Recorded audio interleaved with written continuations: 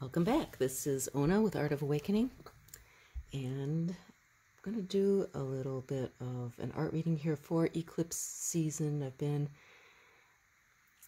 I actually technically don't have the time for this today, but I'm doing it anyway because I'm being guided to, and because it's my joy to do so.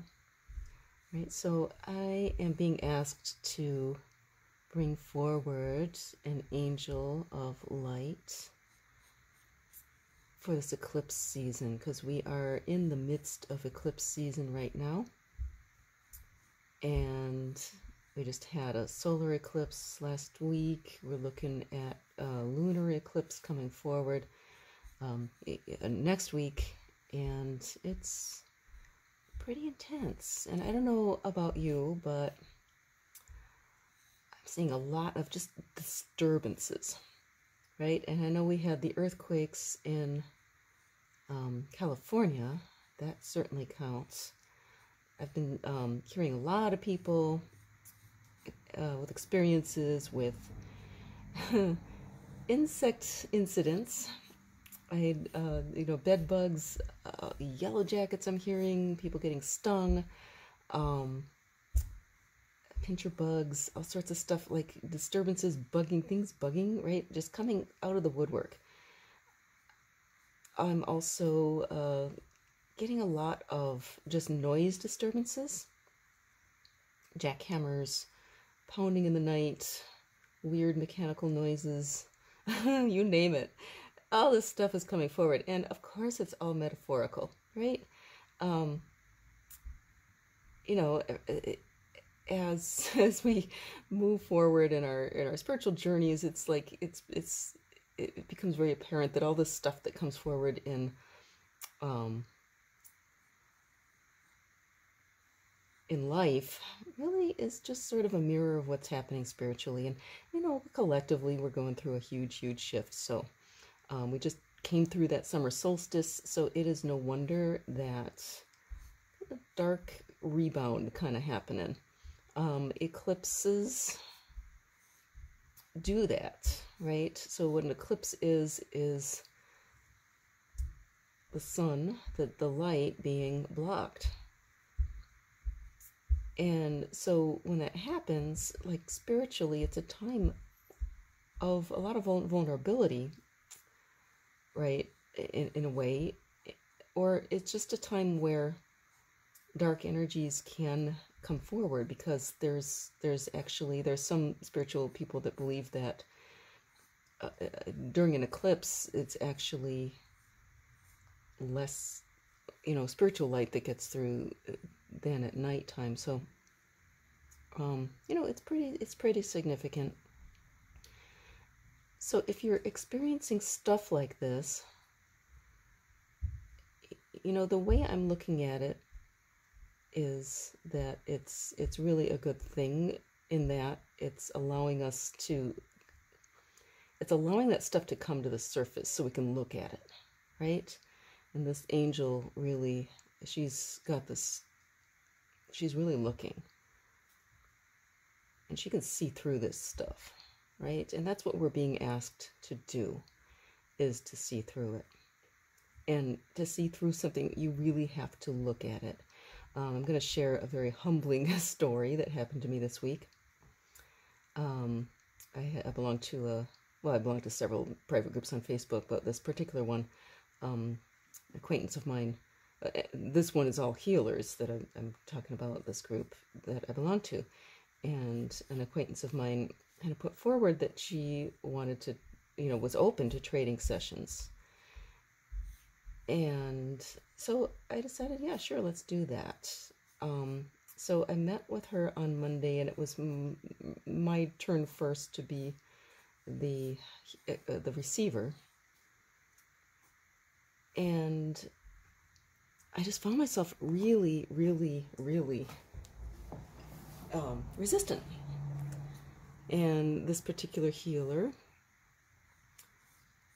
is she's really good at just kind of digging down, right? And kind of seeing what's underneath. And my inner child was like, man, super not wanting this to happen. Hold on, I was gonna try and find an eraser, but maybe I'll just make do with what I got. Yeah, so it was like I was super, super resistant, and I was like, I'm fine, I'm fine, I'm fine. And finally, finally, she kept working at it, and I just kind of, that part of me broke down, and I was like, yeah, you know what, there's all this stuff. And to be honest, it was like really, it brought up, like, I was just pissed. My inner child was like, or, part of me was just like, you know what, I have been doing this work for years and years and years, and I have come a long way. But part of me has been like, oh, well, I've come this long way, but now it's really time to look at, okay, where's the deeper stuff, right? There's a deeper layer. And so this ties in with some patterns that I've been seeing. People coming to me, whether it's clients or people simply emailing or just people in my life or myself. I'm including myself in this.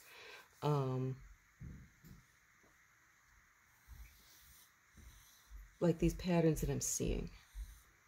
And one of them,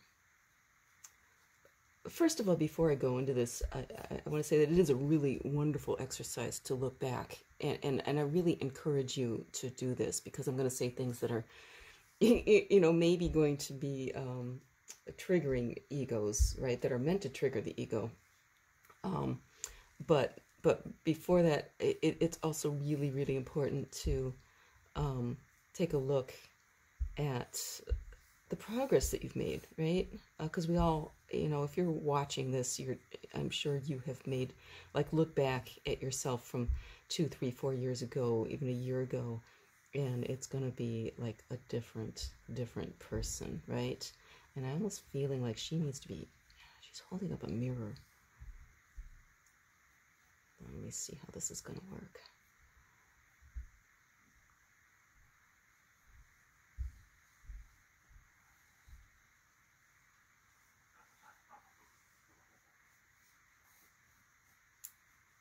Anyway, yeah, so first of all, just really pat yourself on the back, because it's been a tough road to hold these past few, months, and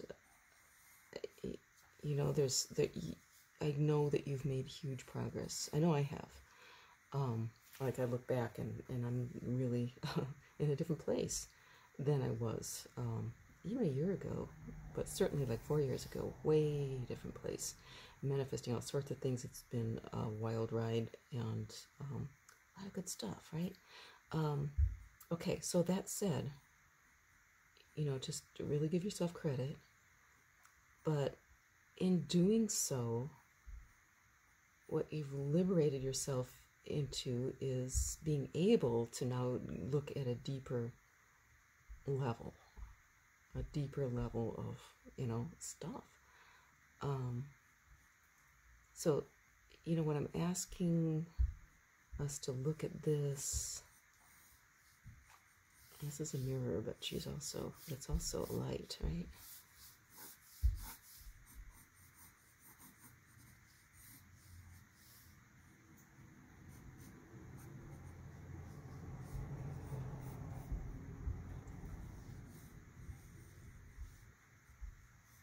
Get this other hand up here.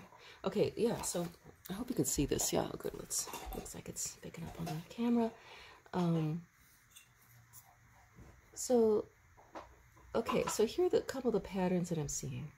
One is patterns of pride, right? And just straight up pride. And that's what I'm talking about with, like, myself that didn't want to see it. The deeper things that need to be addressed.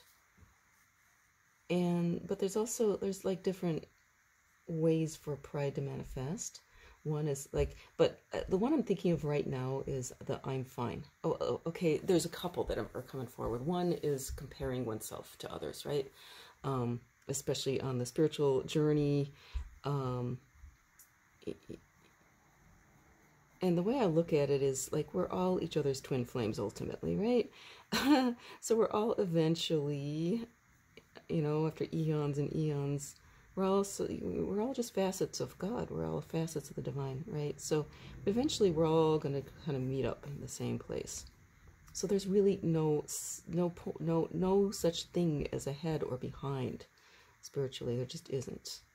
And then also we all have our own gifts and strengths, right? Just like each animal.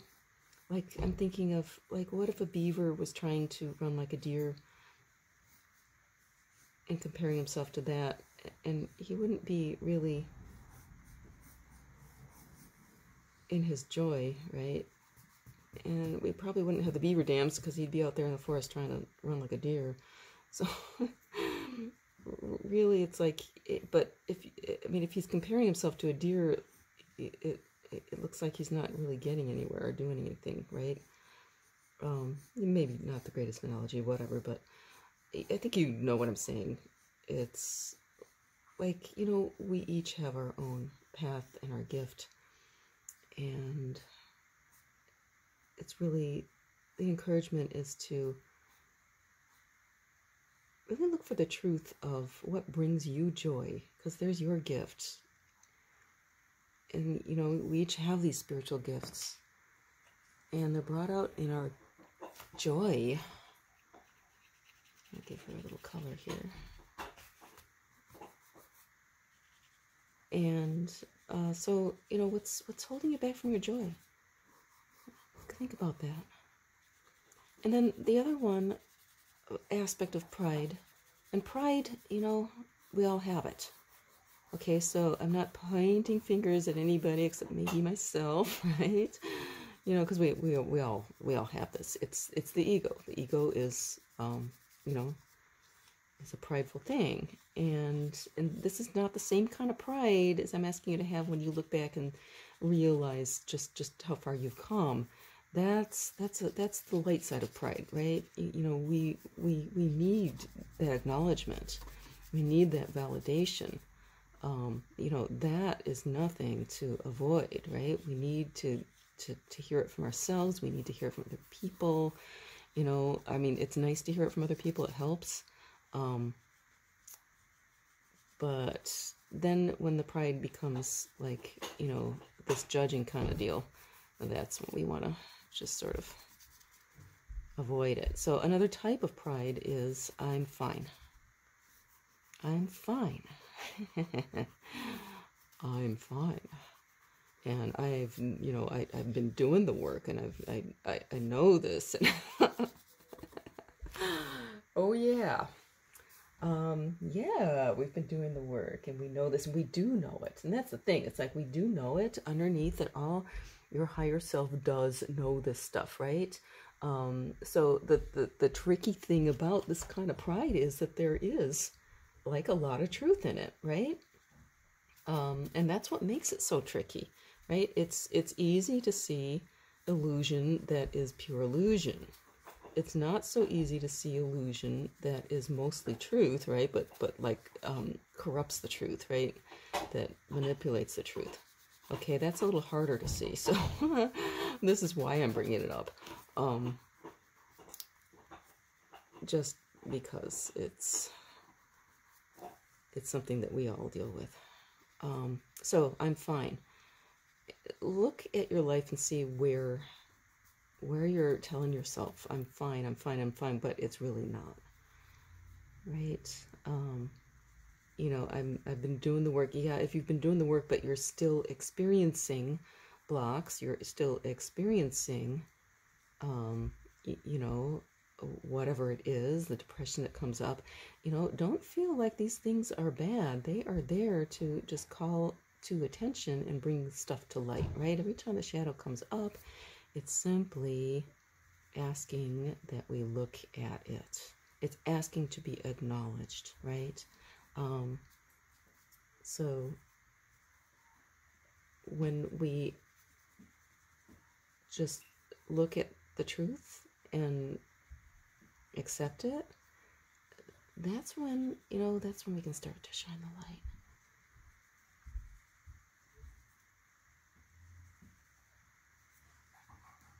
So I'm thinking this is a beautiful angel.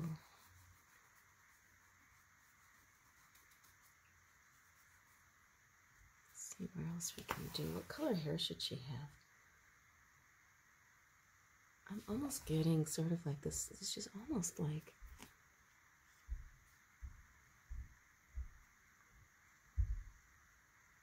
I don't know why I'm thinking kind of purpley. Purpley hair.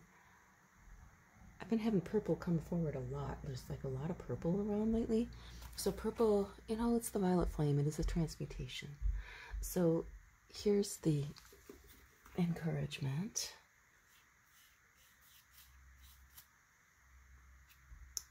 And now I'm going to be putting a little shadow in here, fixing her up a little bit here. I may not finish her right now. I may just post her later. So if you want to see the finished one, I'll post her when she's done, and you'll need to subscribe for that. Not pushing you to subscribe. I'm just stating a fact here. Hold on, let me find some purple.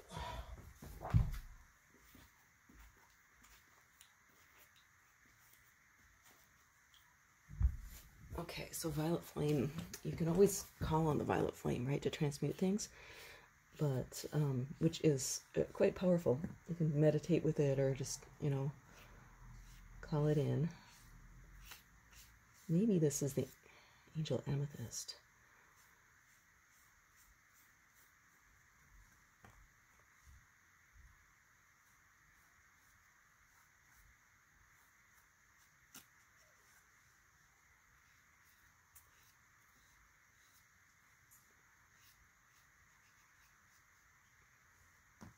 But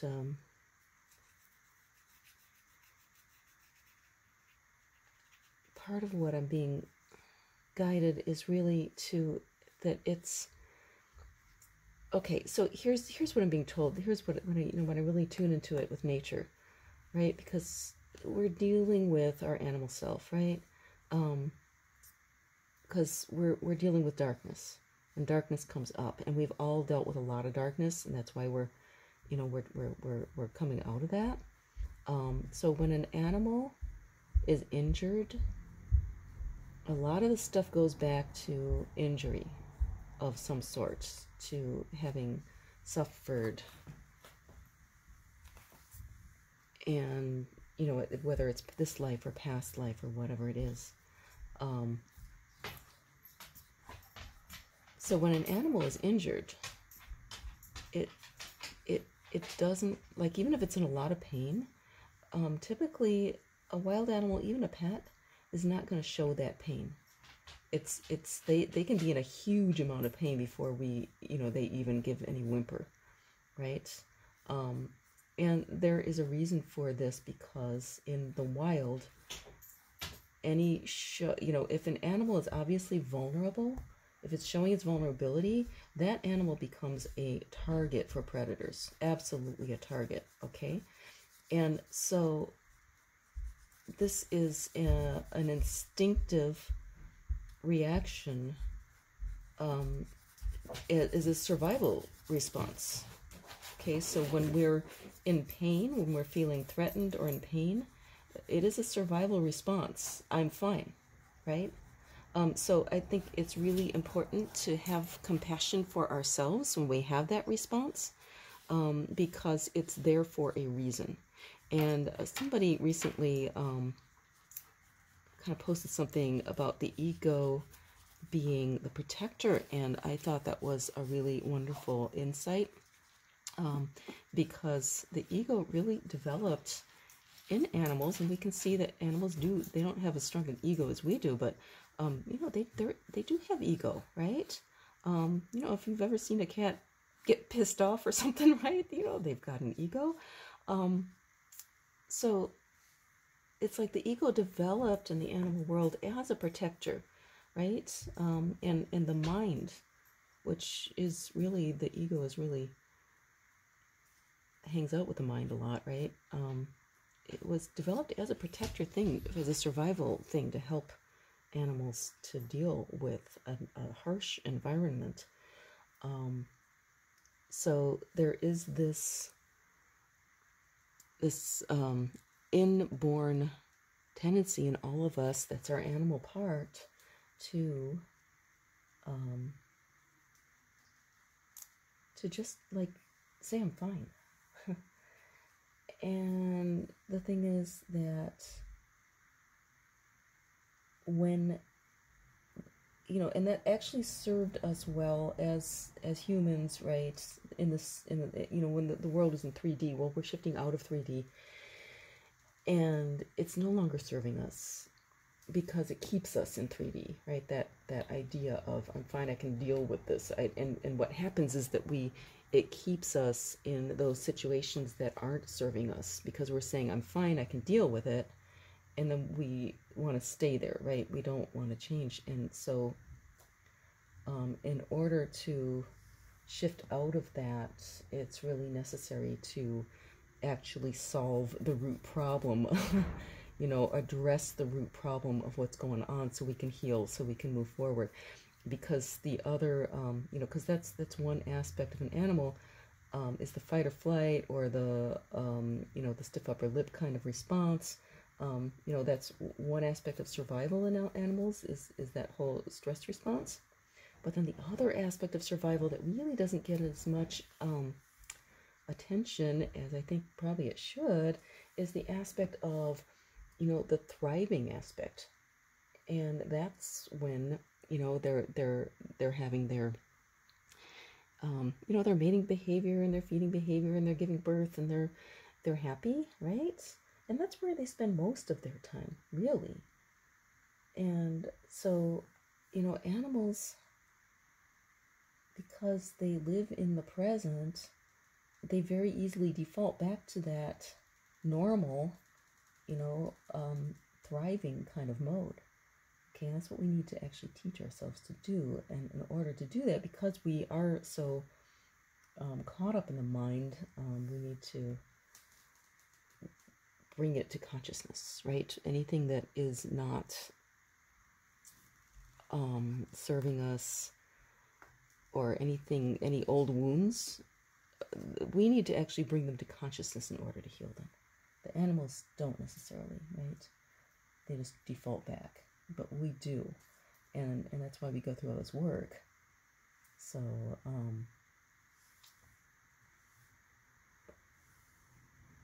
so here is the suggestion, is to spend some time this week. This is eclipse season. It's also Mercury retrograde, so this is really, really a good time to sit back and do some reflecting. And maybe that's what this mirror is all about, right? That she's got in her hand. It's a good time to reflect and to really be honest with ourselves, looking back, and the other thing I'm getting a lot is inner child work. Okay, dialoguing with the inner child, asking the inner child, you know, how they feel. It's a lot about feelings coming forward, and allowing the feelings to come forward, because the feelings are what tell us, they show us what's you know, where needs to be healed. So a few ways that I found really useful to do this. Well, one, going out in nature is always healing. But you can journal is a really good way. Another really good way is through the arts, any of the arts, because like, and don't think about it beforehand, just either start to paint or start to dance or start to, you know, write or whatever it is, and see what comes out. Ask your inner child what she wants to paint or dance or write, right? see what comes forward, and it might really surprise you, it might delight you, but it also might bring up stuff, you know, that to be healed. Like my inner child was, you know, it was like all about kind of being acknowledged and being recognized, and we all need that, right? So see what comes up for you, see what you have been denying yourself, or see where it feels like other people have denied you. Remember that it's always a reflection of our own self, right? Even though originally it might be something that happened to you as a child that was beyond your control, but you know, we all assimilate that stuff. So all right, so hopefully this has been helpful. Like I said, I'm going to finish her, and I'll post her as just a post when she's done. And just really have a nice, relaxing eclipse season. It's a really good time to just sit back, find some stillness, breathe and relax. And I believe, you know, I'm feeling like after Mercury retrograde is done, it'll be a good time to move forward again. But take a little summer vacation. Have fun. I'll catch you next time.